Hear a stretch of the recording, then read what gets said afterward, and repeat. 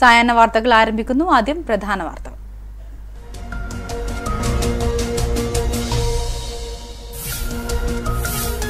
പാലായിൽ ചരിത്ര വിജയം നേടി LDF. UDF കോട്ടകൾ തകർത്ത മാണി സി കാപ്പൻ. LDFന്റെ വിജയം 2943 വോട്ടുകളുടെ ഭൂരിപക്ഷത്തിൽ. പരാജയത്തിൽ വിറങ്ങലിച്ച് UDF. സർക്കാരിന് കരുത്തു പകർന്ന ജനവിധിയെന്ന് മുഖ്യമന്ത്രി.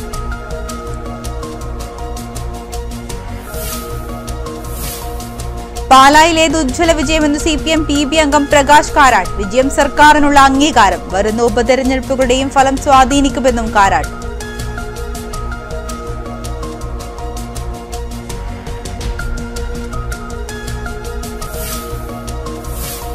പാലായിൽ തിരിച്ചടിയായത് കേരള കോൺഗ്രസിലെ തർക്കങ്ങളെന്ന് K സുധാകരൻ MP. UDFൽ മറ്റ് പ്രശ്നങ്ങളില്ല. പരാജയം പരിശോധിക്കുമെന്നും സുധാകരൻ.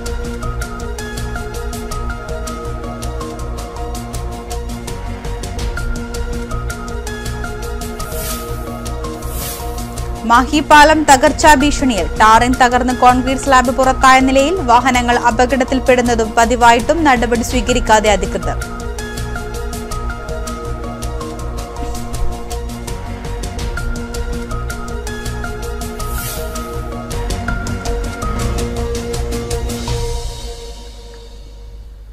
വിശദമായ വാർത്തകളിലേക്ക്. പാലായിൽ ചരിത്ര വിജയം നേടിയ LDF. മാണി സി കാപ്പൻ 2943 വോട്ടിന്റെ ഭൂരിപക്ഷത്തിലാണ് എതിർ സ്ഥാനാർത്ഥി ജോസ് ടോമിനെ പരാജയപ്പെടുത്തിയത്. 5 പതിറ്റാണ്ട് നീണ്ട കേരള കോൺഗ്രസിന്റെ ആധിപത്യമാണ് ഇതോടെ അവസാനിച്ചത്. 2006-ൽ KM മാണിക്കെതിരെ മത്സരിച്ച് പാലയെ സ്വന്തമാക്കാൻ മാണി സി കാപ്പൻ ആരംഭിച്ച പോരാട്ടത്തിനൊടുവിൽ ചരിത്ര വിജയത്തോടെ അവസാനമായി. 2943 വോട്ടിന്റെ ഭൂരിപക്ഷത്തിലാണ് LDF പാല പിടിച്ചെടുത്തത്. വോട്ടെണ്ണൽ ആരംഭിച്ച ശേഷം ഒരു ഘട്ടത്തിലും UDFന് ലീഡ് വിട്ടുകൊടുക്കാതെയാണ് മാണി സി കാപ്പൻ പാലയിൽ ജയിച്ചു കയറിയത്. UDF ശക്തികേന്ദ്രമായ രാമപുരത്തടക്കം ലീഡ് പിടിച്ച മാണി സി കാപ്പന് UDFലെ ആഭ്യന്തര പ്രശ്നങ്ങൾ മൂലമുണ്ടായ വോട്ട് ചോർച്ച നേട്ടമായി മാറി. SNDPയുടെ വോട്ട് കൈപ്പിടിയിലൊതുക്കാനായതും മണ്ഡലത്തിലെ ദീർഘകാല പരിചയം വെച്ച് വോട്ട് വരുന്ന വഴി നോക്കി ചിട്ടയായ പ്രചരണം നടത്തിയതും കാപ്പന് തുണയായി. ലോക്സഭാ തെരഞ്ഞെടുപ്പിലേറ്റ കനത്ത തോൽവിയിൽ അടിപതറി നിൽക്കുന്ന LDFന് തിരിച്ചുവരവിനുള്ള വഴി കൂടിയാണ് പാലാജയത്തിലൂടെ മാണി സി കാപ്പൻ തുറന്നിട്ടത്. 42% വോട്ട് വിഹിതം നേടിയ മാണി സി കാപ്പന് ആകെ 54,137 വോട്ടുകളാണ് ലഭിച്ചത്. എതിർ സ്ഥാനാർത്ഥിയായ ജോസ് ടോമിന് 51,194 വോട്ടുകൾ ലഭിച്ചു. 18,044 വോട്ടുകൾ നേടി NDA സ്ഥാനാർത്ഥി N ഹരി 3ാം സ്ഥാനത്തേക്കെത്തി. 2006, 2011, 16 വർഷങ്ങളിൽ പാലാ നിയമസഭയിലേക്ക് മത്സരിച്ച മാണി സി കാപ്പൻ ശക്തമായ മത്സരമാണ് KM മാണിക്ക് സമ്മാനിച്ചത്. ബാർക്കോഴ വിഷയത്തിൽ കുടുങ്ങിയ മാണി 50,000 വോട്ടുകൾക്ക് കഷ്ടിച്ചാണ് 2016-ൽ പാലായിൽ നിന്നും ജയിച്ചു കയറിയത്. കഴിഞ്ഞ തവണ കയ്യെത്തും ദൂരത്തും നഷ്ടമായ വിജയമാണ് 3 വർഷത്തിനിപ്പുറം കാപ്പൻ തിരികെ പിടിക്കുന്നത്. 5 പതിറ്റാണ്ട് കൈവശം വെച്ച് സീറ്റ് നഷ്ടപ്പെട്ടതിന് പല കാരണങ്ങളും UDFും കേരള കോൺഗ്രസും നിരത്തുന്നുവെങ്കിൽ പ്രധാന കാരണം പാർട്ടിക്കുള്ളിലെ കൂട്ടത്തല്ലെന്ന് വ്യക്തം. കേരള കോൺഗ്രസ് എമ്മിന്റെ വിശാലമായ പിളർപ്പിലേക്ക് തന്നെ നയിച്ചേക്കാവുന്ന പ്രശ്നങ്ങൾക്കാവും വരും ദിവസങ്ങളിൽ ആ പാർട്ടി സാക്ഷ്യം വഹിക്കുക എന്നുറപ്പ്. മറുവശത്ത് 2016 നിയമസഭാ തെരഞ്ഞെടുപ്പിൽ 24,821 വോട്ടുകൾ നേടിയ BJPക്ക് 6,000-ഓളം വോട്ടുകൾ എവിടേക്ക് പോയെന്ന് ഉത്തരം കണ്ടെത്തേണ്ടി വരും. പാലായിലെ തോൽവിയും വോട്ട് ചോർച്ചയും വരും ദിവസങ്ങളിൽ സംസ്ഥാനത്ത് വലിയ രാഷ്ട്രീയ ചർച്ചകൾക്ക് വിഷയമായേക്കാം. വിമർശനങ്ങളുമായി ഇതിനോടകം തന്നെ UDFിലെ ഘടകകക്ഷി നേതാക്കളും രംഗത്ത് വന്നിട്ടുണ്ട്. എന്നാൽ പാലയിലെ വിജയം സർക്കാരിനെ സംബന്ധിച്ചിടത്തോളം ഇരട്ടി മധുരമായി മാറിയിരിക്കുകയാണ്. News desk Kannur vision. പാലായിലേതു സർക്കാരിന് കരുത്ത് പകരുന്ന ജനവിധിയെന്ന് മുഖ്യമന്ത്രി പിണറായി വിജയൻ. വരാൻ പോകുന്ന ഉപതെരഞ്ഞെടുപ്പ് ഫലങ്ങളുടെ സൂചനയാണിത്. വികസന തുടർച്ചയ്ക്കായാണ് ജനങ്ങൾ വോട്ട് ചെയ്തത്. ലോക്സഭാ തെരഞ്ഞെടുപ്പിന്റെ തോൽവിയോടെ LDFന്റെ അടിത്തറ ഇളകിയെന്ന് പറഞ്ഞവർക്കുള്ള മറുപടി കൂടിയാണ് പാലായിലെ വിജയമെന്നും മുഖ്യമന്ത്രി പറഞ്ഞു. കഴിഞ്ഞ 3.25 വർഷമായി സംസ്ഥാന സർക്കാർ നടത്തിക്കൊണ്ടിരിക്കുന്ന വികസന പ്രവർത്തനങ്ങൾ അത് പൂർണ്ണതയിലെത്തണമെങ്കിലും തുടരണമെങ്കിലും LDF തന്നെ ഉണ്ടാവണം എന്നും മഹാഭൂരിപക്ഷം ജനങ്ങളും ചിന്തിക്കുന്നുണ്ട്. ഞങ്ങൾക്ക് ആ ജനങ്ങളിൽ തന്നെയായിരുന്നു വിശ്വാസം. അതുകൊണ്ട് തന്നെയായിരുന്നു അന്ന് അങ്ങനെ പറഞ്ഞത്.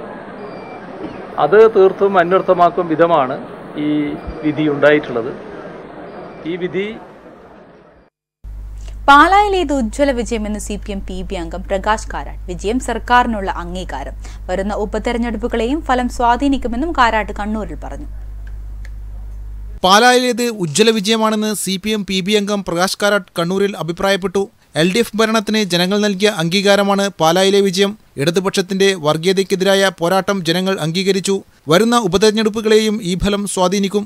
I think is also because of the appreciation of the people for the work done by the LDF government here in Kerala.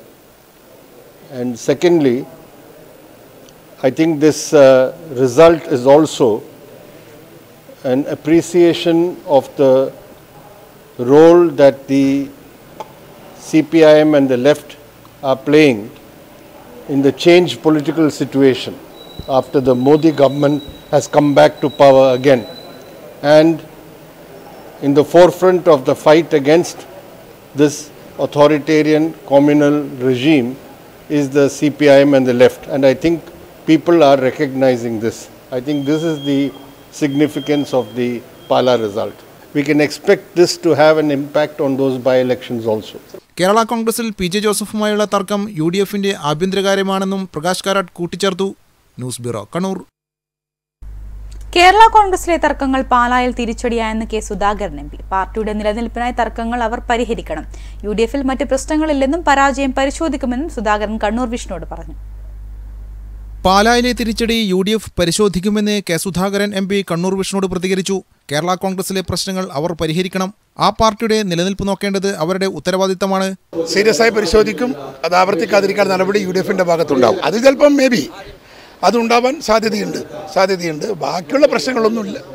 UDFന്റെ തലങ്ങളിലൊരു പ്രശ്നങ്ങളൊന്നും ഇതുവരെ ഉണ്ടായതായി ഞങ്ങൾക്കറിയില്ല. അവർ തമ്മിൽ തർക്കം നിലനിൽക്കുന്നു. അതെന്തായാലും ആ ഇലക്ഷൻ ആരോഗ്യകരമായൊരു സാഹചര്യമല്ലായിരുന്നു എന്ന് ഞങ്ങൾക്കെല്ലാം ഉത്തമ ബോധ്യമുണ്ട്. അതുകൊണ്ട് അതിനെക്കുറിച്ച് അന്വേഷിക്കേണ്ടി വരും. അത് കേരള കോൺഗ്രസ് തന്നെ തിരിഞ്ഞാലോചിക്കണം.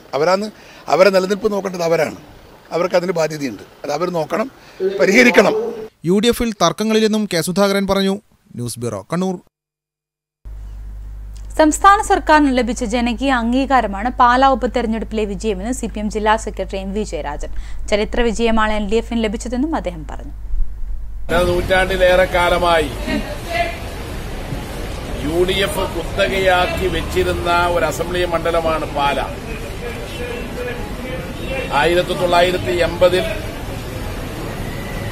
കേരള കോൺഗ്രസും കോൺഗ്രസിലെ ആന്റണി വിഭാഗവും അന്നത്തെ ഇടതുപക്ഷ ജനാധിപത്യ മുന്നണിയുമായി സഹകരിച്ച ഘട്ടത്തിൽ മാത്രമാണ് പാലയിൽ അതും KM മാണി തന്നെ LDFന്റെ ഭാഗമായി ജയിച്ചത്.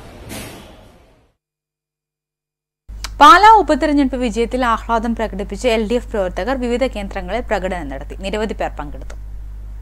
5 പതിറ്റാണ്ടിന് ശേഷം പാലയിൽ ചരിത്ര വിജയം നേടിയതിന്റെ ആഹ്ലാദം പ്രകടിപ്പിച്ചാണ് LDF പ്രവർത്തകർ നഗരത്തിന്റെ വിവിധ കേന്ദ്രങ്ങളിൽ പ്രകടനം നടത്തിയത്. പടക്കം പൊട്ടിച്ചും മധുരം വിതരണം ചെയ്തുമാണ് ഇവർ ആഹ്ലാദം പങ്കിട്ടത്.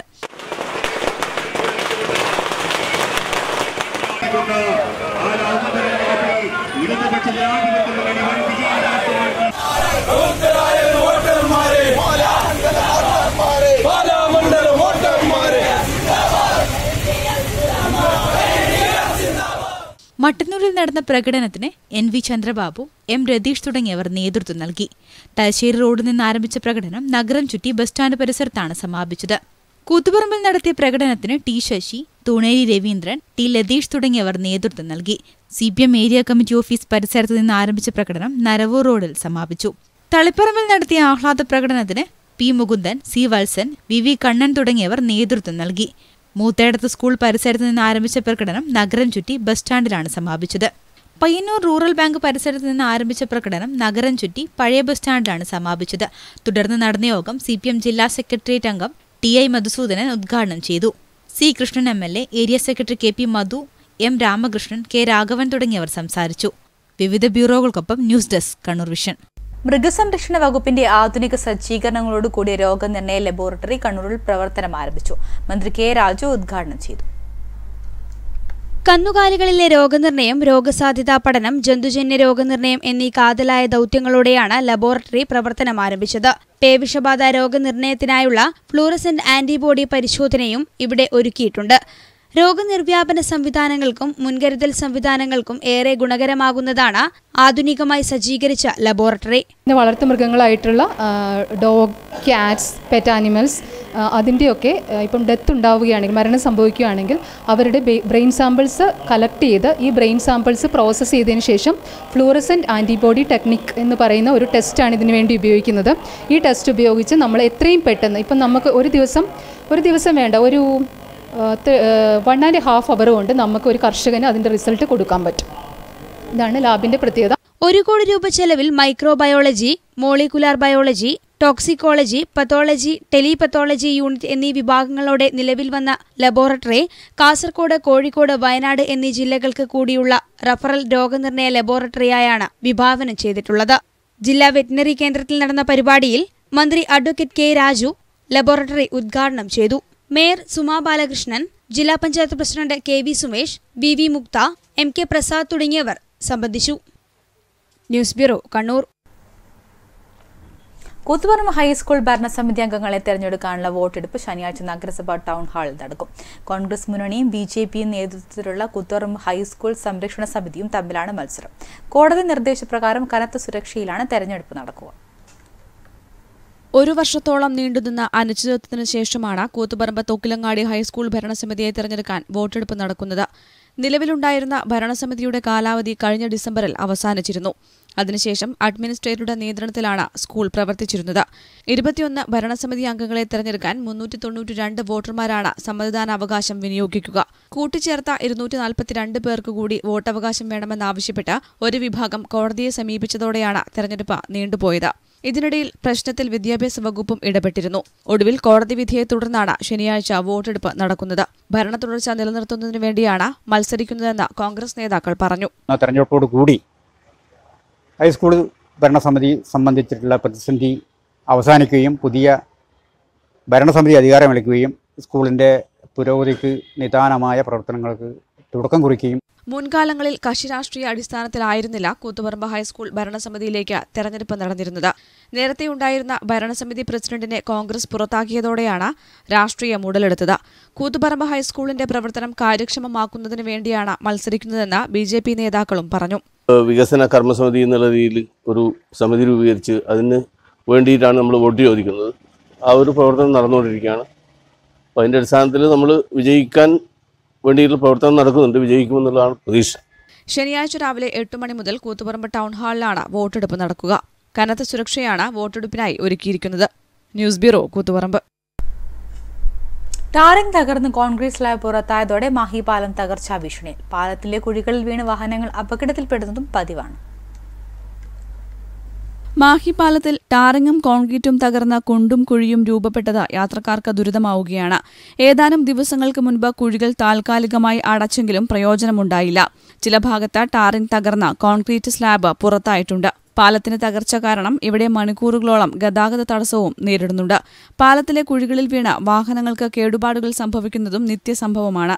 നമുക്കിപ്പോൾ ഓട്ടോക്കാർക്ക് ഇപ്പം അവിടെ ജോലി ചെയ്യാൻ പറ്റുന്നില്ല. വണ്ടീൻ്റെ ഒരു ഫോർക്കിന് പണിയെടുത്തിട്ട് 2 ആഴ്ചയായിട്ടുള്ളൂ. കപ്പും കൂണും പോയി. ഒരു മാസം 5 പ്രാവശ്യമാണ് ഇവിടെ പേച്ച് വർക്ക് ചെയ്തത്. ഇത് ആരാണ് അവസ്ഥ? നമുക്ക് വണ്ടി ഓട്ടാൻ പറ്റാത്തൊരവസ്ഥയാണ്. മാഹിപ്പാലത്തുമ്മ കൂടി വളരെ ബ്ലോക്കും കാര്യവും കുണ്ടും കുഴിയായിട്ട്. അപ്പോൾ അത് എത്രയും പെട്ടെന്ന് അതിന് വേണ്ടുന്ന റിപ്പയറോ കാര്യം എന്തെങ്കിലും നമുക്ക് പരിഹരിച്ചു തരാം. വാഹനങ്ങൾ പോകാനും ബുദ്ധിമുട്ട്, രോഗികളെയും കൊണ്ടുപോകാൻ ബുദ്ധിമുട്ട്, കാൽനട യാത്രക്കാർക്ക് ബുദ്ധിമുട്ട്, ഇങ്ങനെയെല്ലാം വളരെ പ്രയാസമുണ്ട്.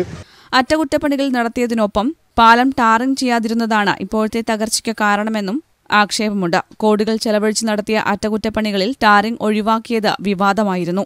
എത്രയും പെട്ടെന്ന് അധികൃതർ നടപടി സ്വീകരിക്കണമെന്നാണ് നാട്ടുകാരുടെ ആവശ്യം. News bureau, Thalassery.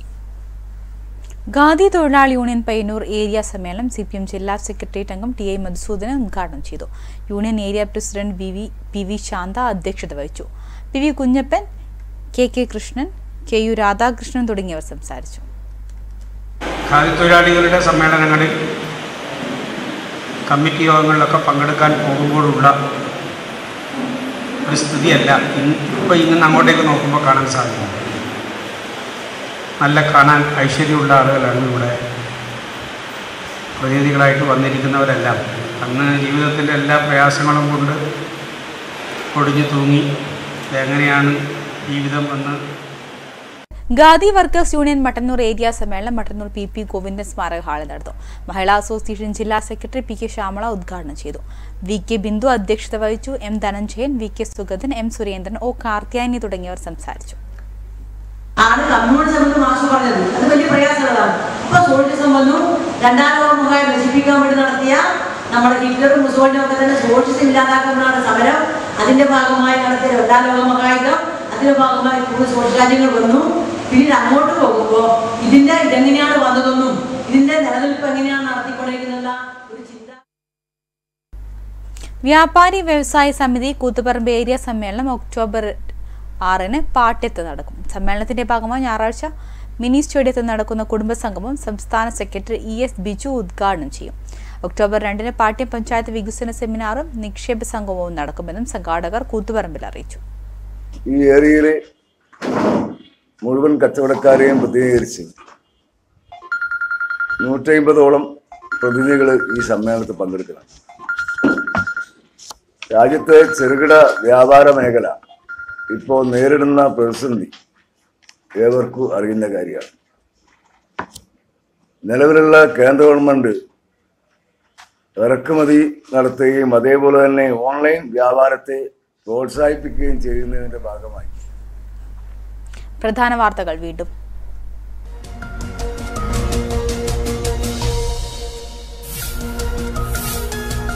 പാലായിൽ ചരിത്ര വിജയം നേടി LDF. UDFന്റെ കോട്ടകൾ തകർത്ത് മാണി സി കാപ്പൻ. LDFന്റെ വിജയം 2943 വോട്ടുകളുടെ ഭൂരിപക്ഷത്തിൽ. പരാജയത്തിൽ വിറങ്ങലിച്ച UDF സർക്കാരിന് കരുത്ത് പകരുന്ന ജനവിധിയെന്ന് മുഖ്യമന്ത്രി.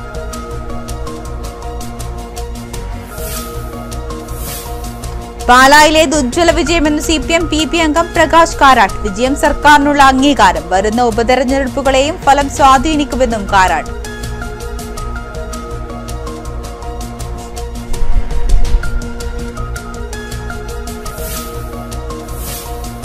പാലായിൽ തിരിച്ചടിയായത് കേരള കോൺഗ്രസിലെ തർക്കങ്ങളെന്ന് കെ സുധാകരൻ MP. UDFൽ മറ്റ് പ്രശ്നങ്ങളില്ല, പരാജയം പരിശോധിക്കുമെന്നും സുധാകരൻ.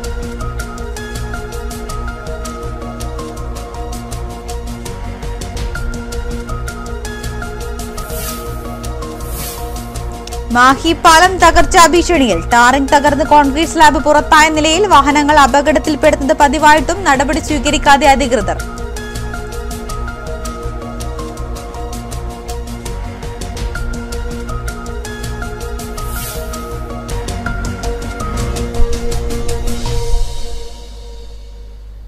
ഇതോടെ സായാഹ്ന വാർത്തകൾ പൂർണ്ണമാകുന്നു. നമസ്കാരം.